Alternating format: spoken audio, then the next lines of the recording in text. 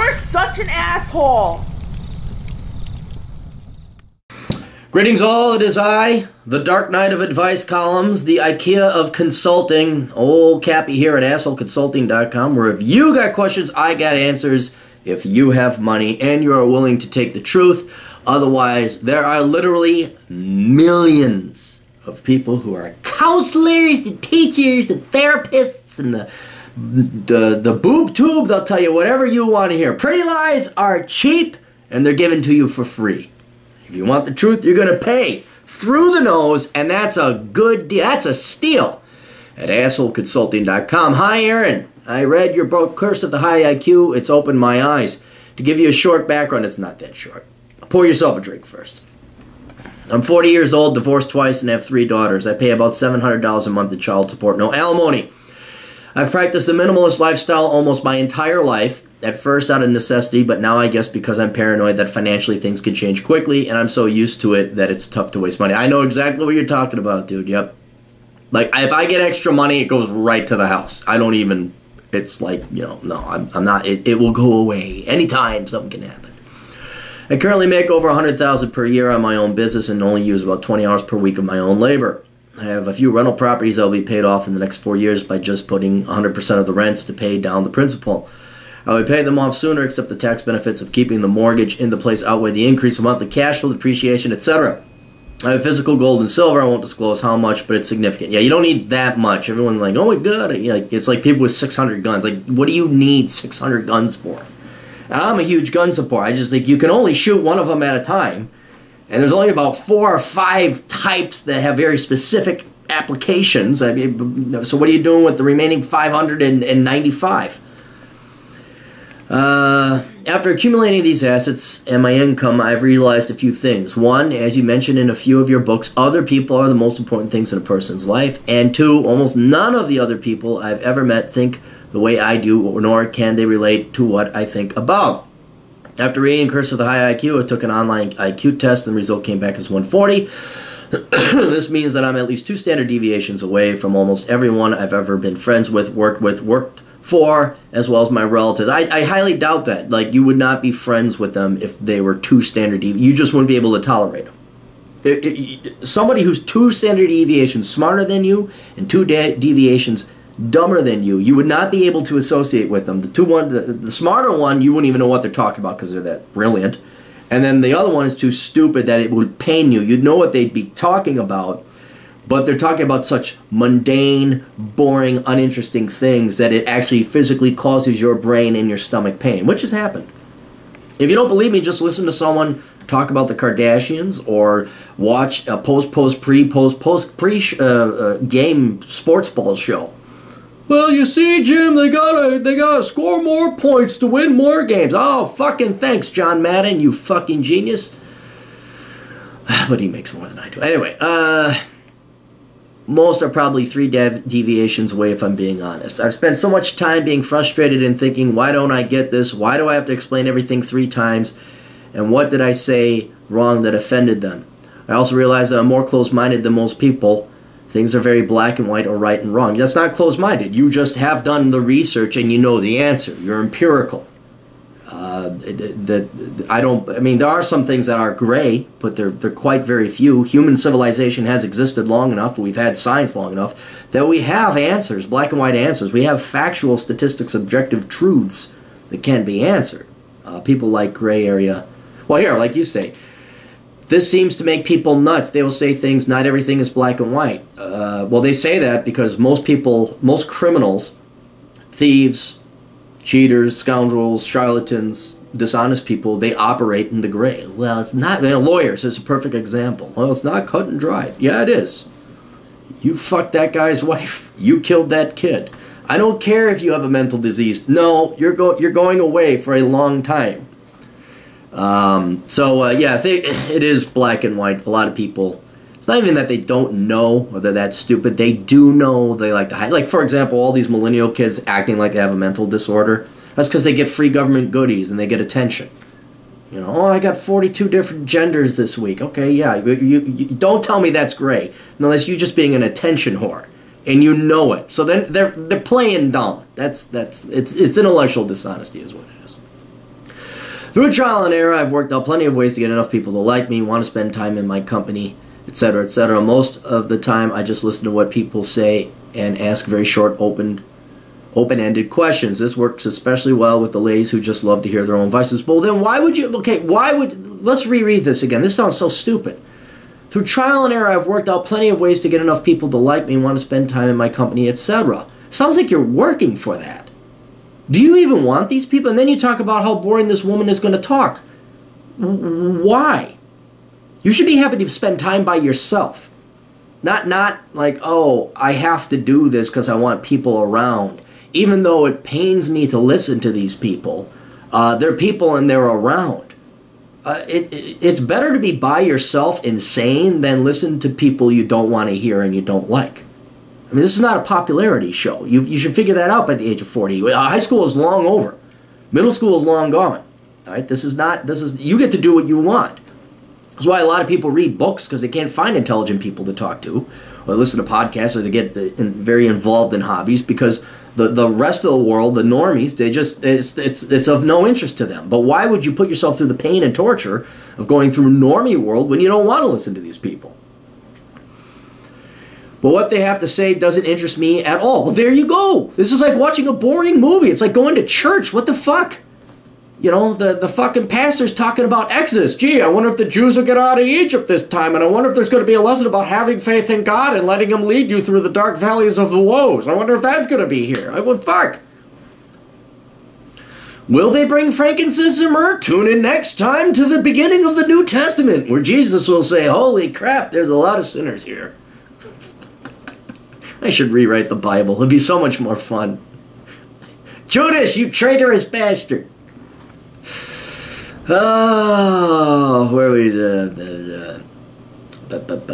I start to lose people. Oh, wait. Almost as soon as I start adding anything to the conversations, I start to lose people, especially if they say something like, if I say something like, what you should do is, or why didn't you? Yeah, because you go immediately, and I've done this, and I've learned to stop helping people. That's how asshole consulting largely came to an existence.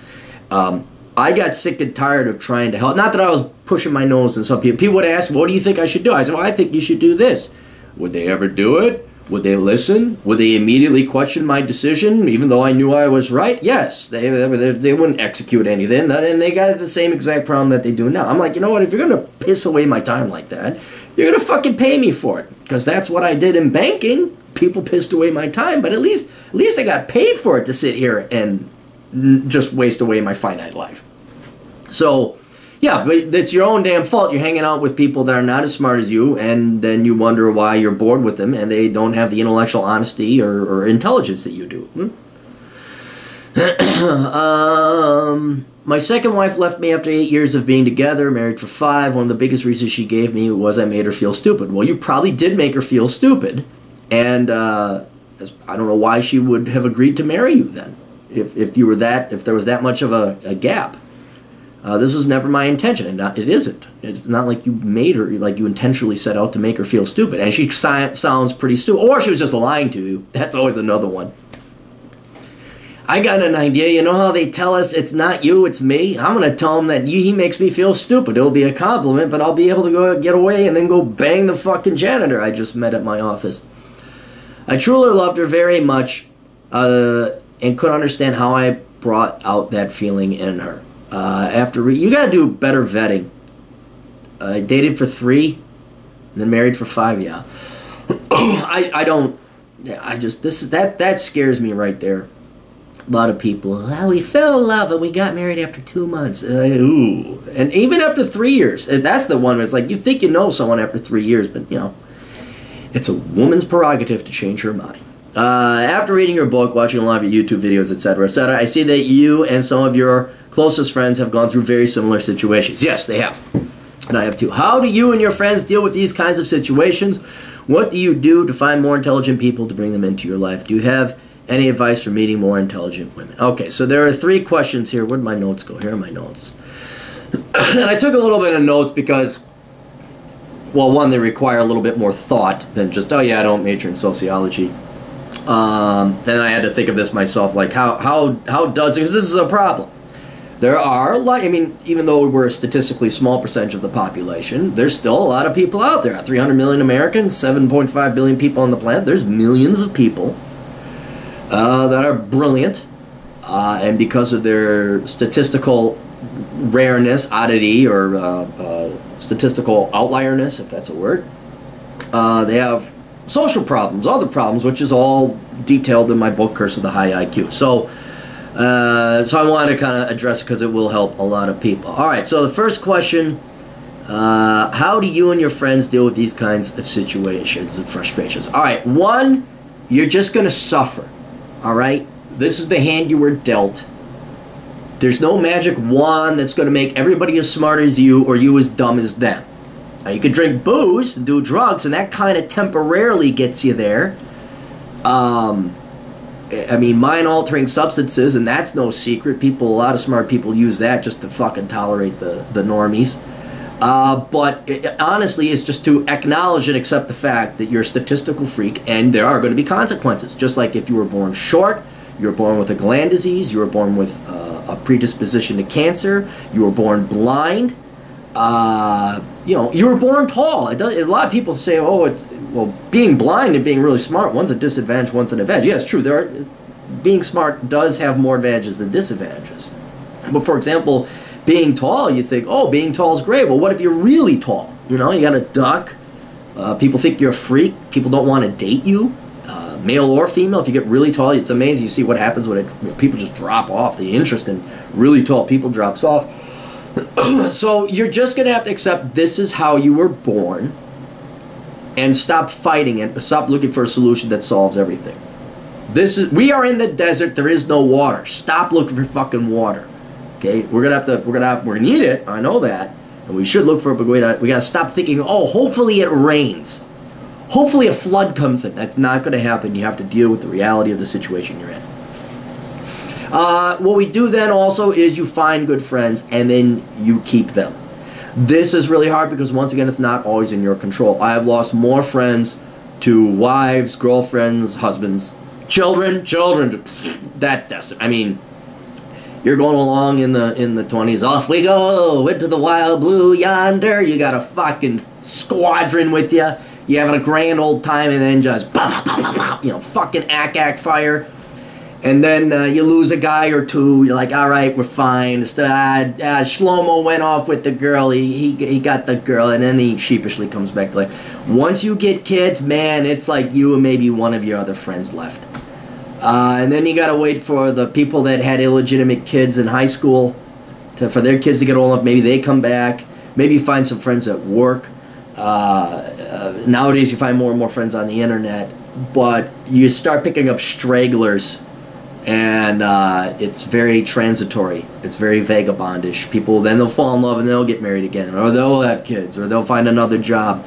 And it's a job to keep your friends. So what you should do is, over time, if you could just find one really good friend a year and keep them, you're doing way above average.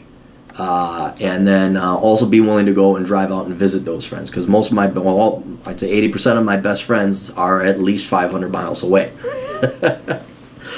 Whereas 80% of my regular friends are 10 miles away, but I never see them because I'm tired, I got children, we can't all be like you. Yeah, you're right, you can't all be like me because you choose not to. That's the sad thing, is they're brilliant, but then they still succumb to the regular attrition of normal everyday life. So value your friends, value the good ones. Don't kiss their ass or anything, then you're not being yourself, but cherish them and try your best to be a good friend. Listen to them, engage them, be entertaining, be an interesting person, and but don't just get numbers. It sounds like you're going numbers for the sake of numbers. Use the internet as a substitute to supplement your friends. You can have digital friends online. Some of my best friends, a lot of my best friends I've met online. And then I meet them in Neat Space, because I'll drive out and meet them. It's great. And I have a lot of great friends. Like I said, most of my great friends are out of the state. And it's not the same as you have to meet in person. I think humans need that. You absolutely need to meet in person. But even though it's not the same thing, a good substitute is having the digital friends. And I know Facebook is a waste of time, but if you're attention whoring, yeah, it's a waste of time. But if you have some friends and you like to poke fun at them and they poke fun at you, like I got this group of guys in Chicago. We always give each other shit on the internet. But man, I really look forward to hanging out with these guys. We go to this place called O'Shaughnessy's, and they're all a bunch of schmucks, in case they're listening. But I really look forward to that. But that's how we all met. And then maybe you do have a place to go. You have a place to call your home from home when you go hang out with those Hanyakers. Then there's things that that's your friends. And you have to kind of accept, those are dealing with people, you have to accept that environment and the hands you've been dealt, the cards you've been dealt, as the parameters and the rules. Then there's stuff that you control. All right? And here you're kind of substituting friends out and keeping your mind occupied in other ways. So you get hobbies, all right? Another way to make friends, ballroom dancing, that's social. Any hobby that there's other people, any sport, any book clubs even. Obviously, book clubs would be a bit more cerebral than your local volleyball or kickball team. For the love of God, don't do. What is it all, the people who don't want to be athletes, those guys. Disc golf, that. Dude, want a beer? Okay, yeah. See, that's not going to be terribly high IQ. But, the Economics Forum over at the Federal Reserve Club, which doesn't exist, but let's say it did, you might meet some smart people there. So the hobbies, that's one thing to do. But you're not pursuing the hobbies necessarily to make friends. That's a fringe benefit. It is to keep your mind intellectually stimulated and engaged. For example, I like mechanics. I like working on cars and motorcycles, and that's usually a one-person operation, but it keeps my mind stimulated. Then there's other intellectual pursuits where podcasts, reading books, reading history, and what I like about podcasts and books, art, a little bit less than art, is that you are the smartest people today. Hang on, gotta turn that off. There we go. The smartest people today are great, but what is it, 50 to 100 billion people have lived in the past 2 million years of human history, or human existence, and then we've had a lot of, at least thousands of years of history, and there's been some very brilliant people who have written and passed on their thoughts and their insights. Marcus Aurelius, Aristotle, philosophers, economists. And so why limit yourself to the intellects of today when thankfully through literature, podcast recording, etc., we have the thoughts and intelligent observations of people since forever. And so I really enjoy, I've learned, there's a podcast. What's great is there's podcasts on Russian. Every country pretty much now has a podcast. The history of that country says, so that I've done Russia. I'm in the middle of Britain. Do not do the hit British History podcast with the pussy hipster out in Portland. Do the one with the British guy. He gets to the point and he doesn't do it. It's not as gay. And the guy's not homosexual. It's just his performance is gay. Then I'm going to go on to Mexico. I'm going to look at South America. So there's other intellectual pursuits through history, be it podcast recorded or books that you could go ahead and enjoy. Then there's just directly affecting your brain with chemicals, and there's an obvious risk because it's, drugs some of them are illegal. You could get addicted. It's not great for your health. But man, booze is a great fucking drug. It's a great. I have to back off of it because of health reasons and all that, and I wanted to back off of it, see if I could do it. But that is a most wonderful drug. You're happy, you're chilled out. You got daughters, you can't do it now. And I wouldn't recommend drugs. But then there are some drugs that are good. And even though they're not actual physical substances that you take, you still get the dopamine high. So there's physical exercise. Running is a great drug. It releases endorphins. Lifting weights as well. I don't personally like lifting weights. I do it, but I don't like it. But running, if you become a very good runner or a cyclist or a swimmer, something cardiovascular, that will kind of trick your brain into thinking that you're doing something, or at least it will preoccupy your mind. And then adventuring and traveling. That's when I'm happiest, is when I'm out motorcycling around, hunting for fossils or agates or rare gems. I'm starting to become a little bit savvy in that. And it's not even that I find a ruby. It's like, oh, here's a ruby. Oh, yeah. It's I get to find it. Hey, you're out there, you're exploring, you're hiking, you're climbing mountains. Again, your brain seeing new stuff. I'm probably, if I get the money, I'm going to do a world global trip. I'm going to take the train from the Iberian Peninsula through Russia down to Singapore, and then fly over to the United States and come back in the other way, just to see something new. So that constant new novelty is very key to keep your mind engaged, occupied, expanded, but fresh. And I think once your daughter's out of the house, you won't have that interaction to keep your mind occupied. You'll be like, oh, fuck, what the hell do I do now? So you think it's bad now. Wait till your daughters are out of the house, and then you're an empty nester. Holy fuck. Hate to be you. So you can do directly the booze and the drugs, but with obvious risk. I'm just saying, I'm not going to deny that there isn't benefits to just people they want to get high.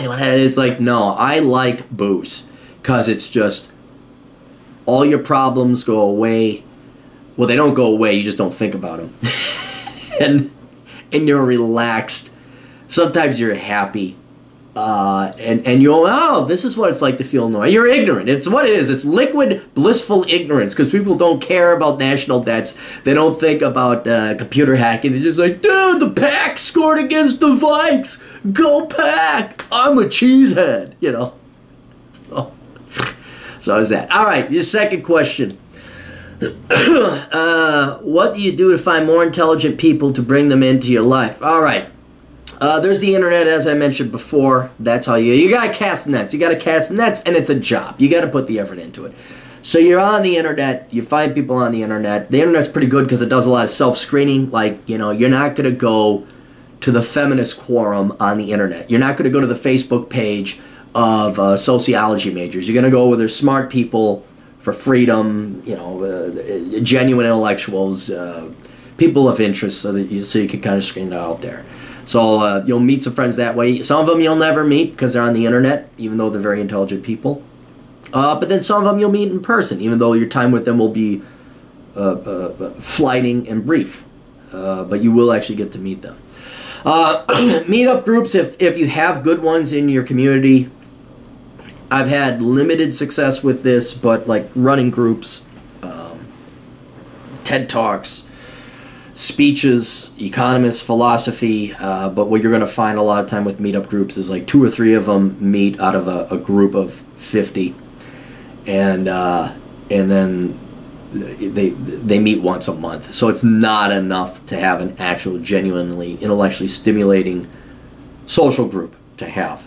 The other thing is you go to college. You can go back to college. I wouldn't pay for it. I mean, but you can audit a class and audit high-level classes. Because if you're just auditing it, meaning you're surveying it, some professors will let you sit in on their class, but you're not actually getting credit.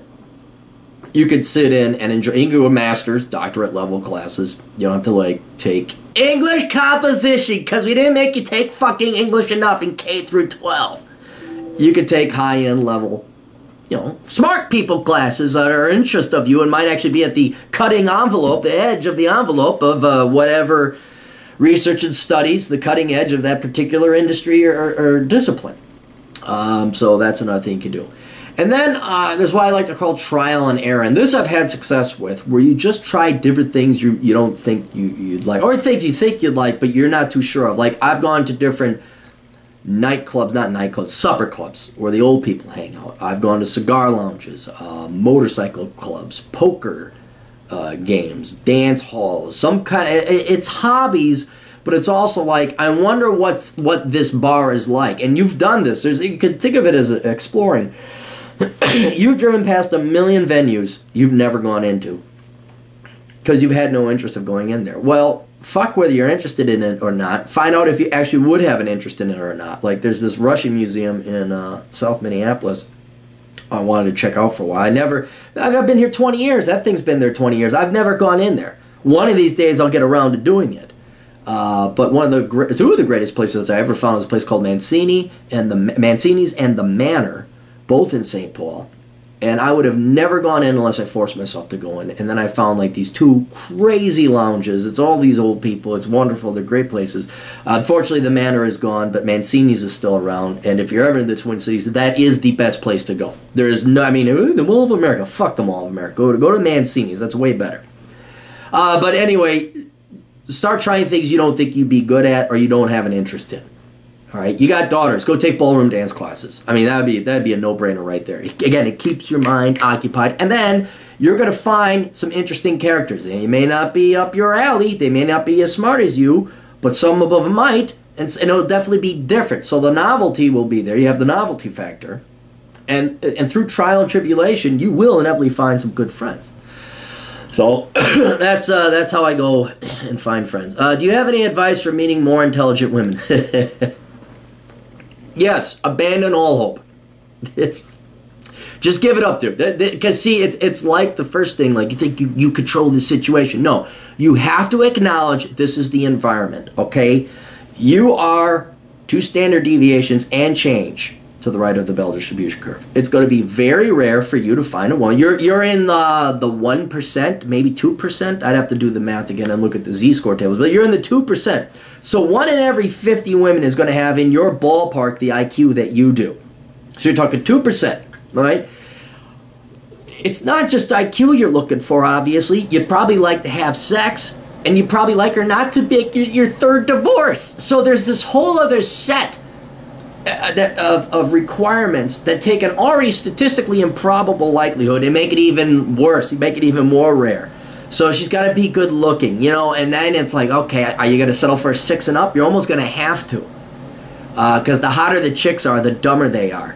All right? You see a cute girl. Now, she could actually have an actual IQ of 100, 140, but society is going to spoil that person rotten so much that she's never had to exercise that brain and that muscle, that mental muscle of hers, that she has an effective IQ of 95, and you're not going to be able to tolerate her.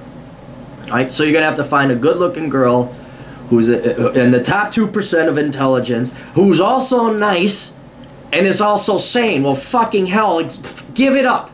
Just give it up.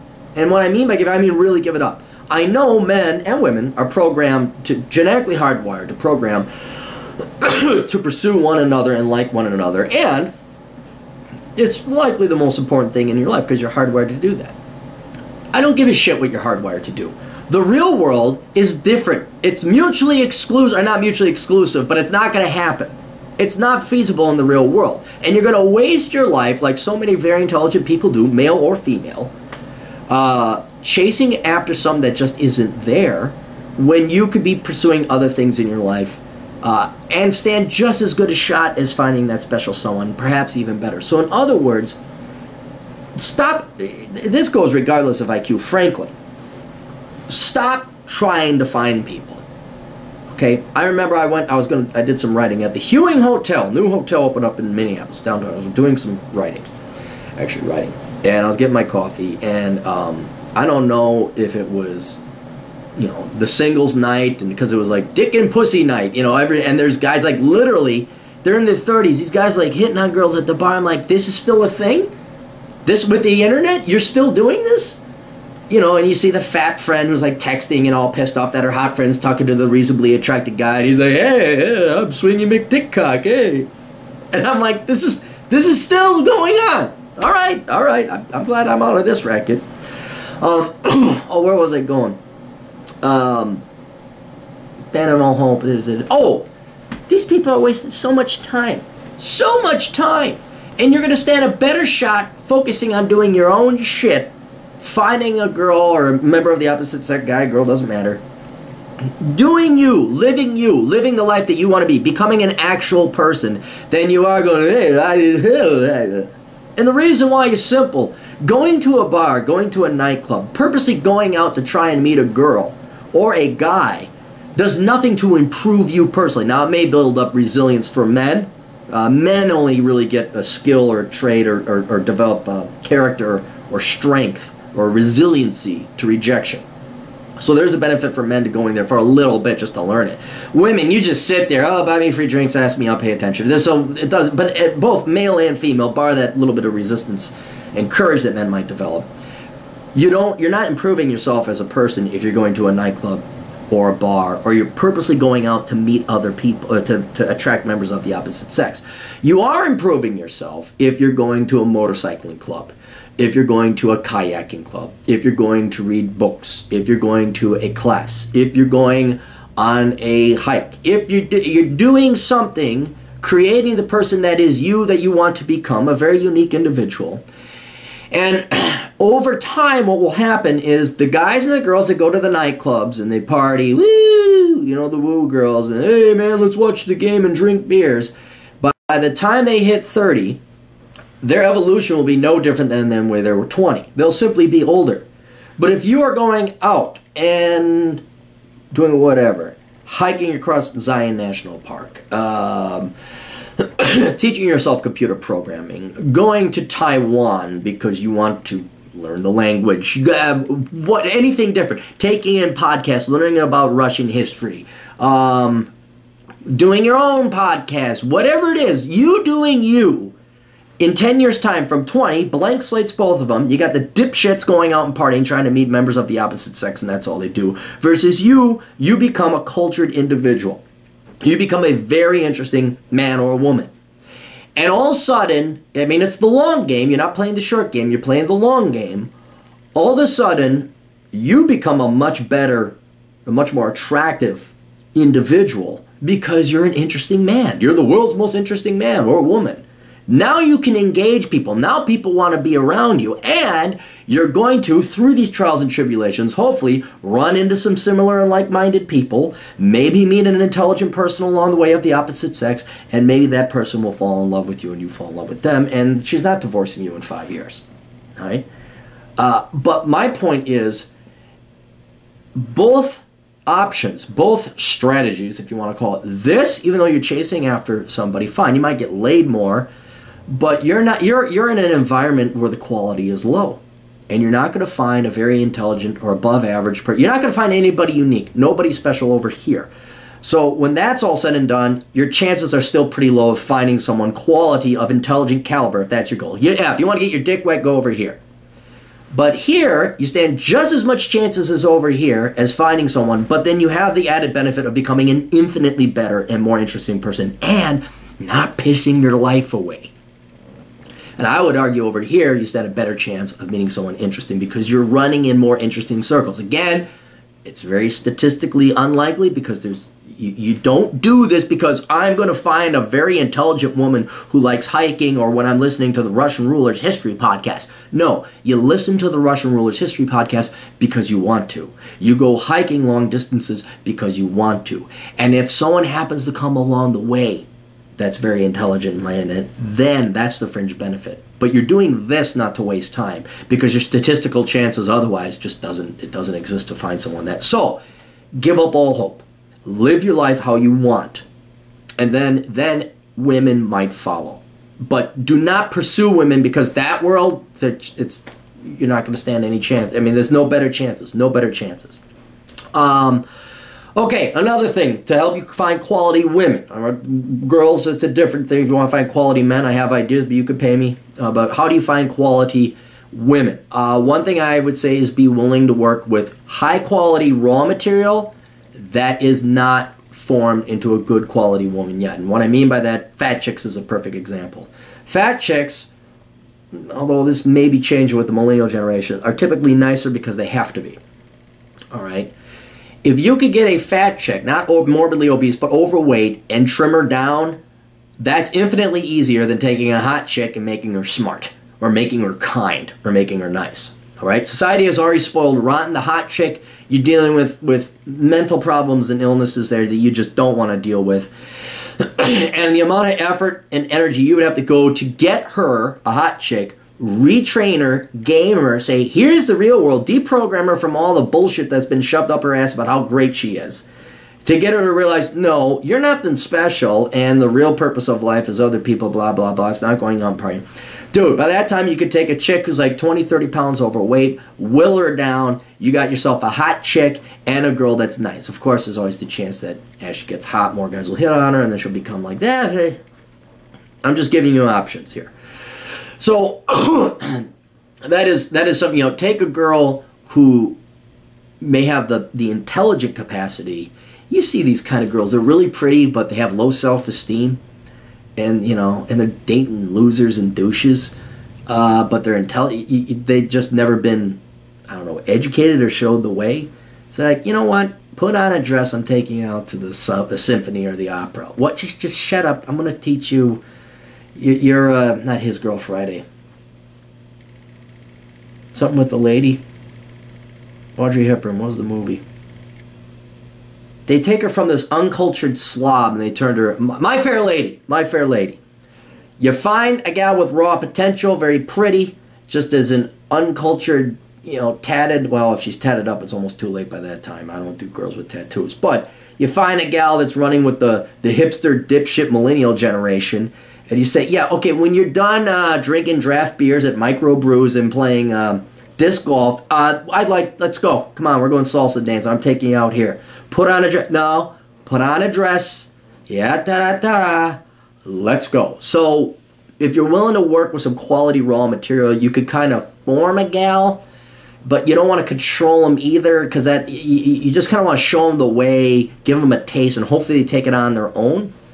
But yeah, you don't want to become controlling. But it's an option. If something doesn't exist on the market that you want, go and make it yourself and see what raw materials and what's available at the grocery store.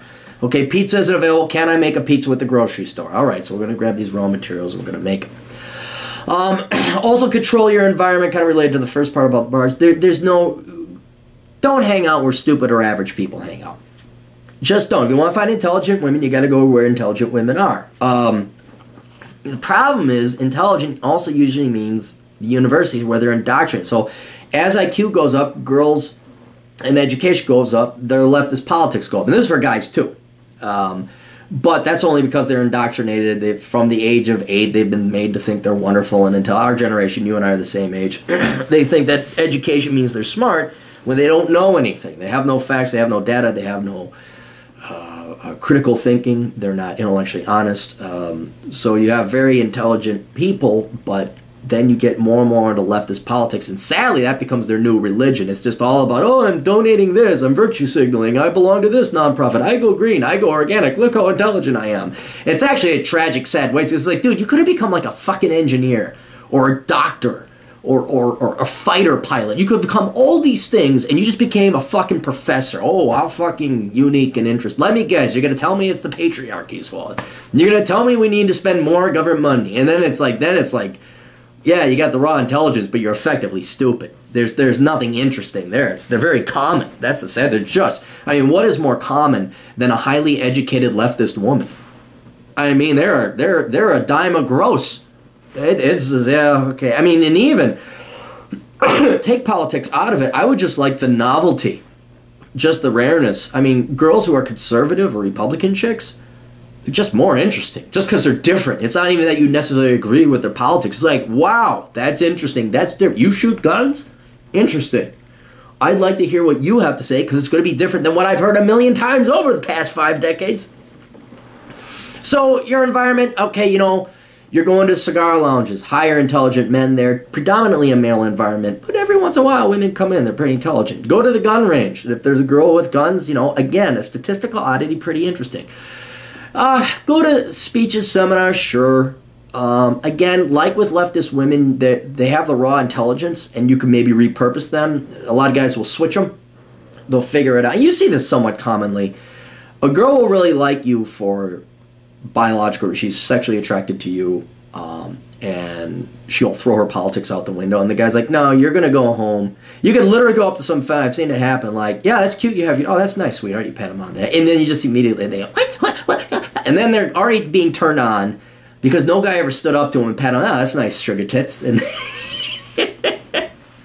and they hate you right off the bat. But then he stood up to me. My God, I'm going to show him. I'm going to get hot. I'm going to do what he says. I'm going to get huge tits. I'm going to fuck him silly. I'm going to rock his world in bed. I'll become the best damn stay-at-home wife he ever had. I'll show him. But it's not exactly like that. But guys will say, no, you're not. And because they're a challenge, then they got to prove you're wrong. And all of a sudden these women find out that they're wrong, and then they're like, they wake up, they're like, holy shit, I was brainwashed, and then they become the most ardent, wonderful, stay-at-home, traditional wives ever.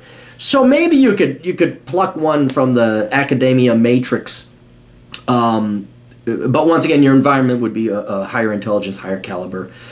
But you know, hey man, Guns N' Roses is coming to town. Oh, is that really? No, oh, that's great. You know, because with this technology for a fraction of the fucking time and cost, I hear them a lot better than the fucking auditorium with all you fucking people drinking and throwing up, reliving like it's 1987. Welcome to the jungle! Dude, you're great. Ah, shut the fuck up. All right. And then the final thing, to meet women, intelligent women. Admit you're going to have to give up on something. Okay? It's already very unlikely you're going to find someone at your intelligence who's pretty and nice and sane. And it's sad. Smart, pretty, nice, sane. At that level, 140 IQ, you know, plus or minus half a standard deviation, you give yourself a little bit of room. You're going to waste your life. You're going to waste your time trying to find something that doesn't exist. Or maybe it does exist, there's no way you're going to be able to sift through the 3.25 billion women on the planet to find her. And you're going to waste your life in the meantime. So stop trying to find perfect and settle for what's good enough. All right? And this is something that I learned. Like, I wanted this smoking hot, you know, super intelligent, and could keep up with me hiking it. No, doesn't exist. That girl just does not exist. But you know what? I got myself a damn fine girlfriend that loves me to death, takes care of me, has her shit together, and is a very interesting person. You know, and that's good. And once you start finding, oh, this is the best girl I dated, even if it's not what you want, like, you're like, God dang it, like, there's just this one thing. There's always going to be the one thing with the girl. And that goes, there's always a catch with women. She's got bad breath. She farts. She snores. Women fart and snore and burp too. They do. I'm trying to think. Things that they're like, there's always a catch, but it's not a life-ending thing. She's a little too tall. She's a little too short. She's a little too fat. She's a little too skinny. After a while, you know, the biggest problem I had is they're not that small too. One, they all want to fucking have kids. That was a deal breaker for me. There was one gal that was very nice. I liked her very much, but she wanted to have kids, so that wouldn't work out. There was another one, very nice, very smart, wanted to have kids. And then there was a third one, very nice, loving, but God, she was just not smart enough. And that was like on the verge where it's like, could you just... And after a while, soon you're 35, you're like, you know, wait, I've been hardcore dating a long time. Like, I've been trying. And then you realize statistically, that's the real world. It's not bad luck. You better start settling for something. And that's what it is. You got to settle. The produce in the market, that's as good as it's going to get. Pick the best cantaloupe. May not be what you wanted. May not make you terribly 100% perfectly happy. Your happiness is not achievable in this grocery store, in this market with these cantaloupe. This is the happiest cantaloupe you will get. I'm terribly sorry there's a little bit of mold and the rind isn't perfectly spherical as you would like, but this is the best one. There you go. Welcome to being a super intelligent person, male or female. So anyway, that's it. It's a lowering of expectations. It's a refocusing on yourself. It's repurposing your life not to have the opposite sex at the center of it, which is sad, but statistically in an odd way makes it more likely you're going to find somebody. But yeah, man. I mean, and you see this a lot with hypergamy. If you don't know what that term is, look it up. Where in kind of a similar way, women always want to trade up because they can always find better. But they never settle for good enough. You know, she's got the senior analyst. Well, then there's the investment banker, and she leaves and then she goes, oh, but then there's the surgeon. And she goes, but then there's the astronaut, and then there's the surgeon astronaut, but then there's the surgeon astronaut investment banker shark hunter. And then all of a sudden she's 60 years old and nobody wants to. And then the investment banker shark hunter surgeon astronaut who married her when she was 28 and at her peak, he drops her for another hot piece of ass because he's rich. Anyway, I hope that helps out. Hope it helps out a lot of you. Let me show you guys. Hang on, I'll go get the book. If this helped any of you, or you might help, I wrote the book, Curse of the High IQ. You can find that online, paperback, Kindle, and audiobook. And then I have other books. You can find that at Amazon.com. Just search Aaron Cleary. Visit my blog, CaptainCapitalism.blogspot.com. What the fuck else do I do? Oh, I got a podcast, the Cleary Podcast, Clarey. And that's about it. Yeah, so I'm sorry, I cannot give you solutions, but I can give you sanity. All right, best of luck to all of you. Toodles.